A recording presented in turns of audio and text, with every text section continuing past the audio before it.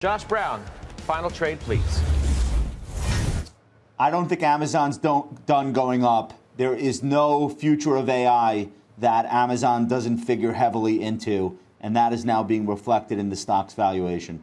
All righty. Thank you for that. Farmer Jim. Boeing, this is a 2 steps forward, 1 step backwards trajectory, and you're in the 2 steps forward. You got the 737 MAX being delivered, 787 production going up, orders coming in. All right, Steph. Freeport-McMoRan is totally out of favor, trades at 8 times EBITDA, and they're executing really well with better free cash flow and debt paydown.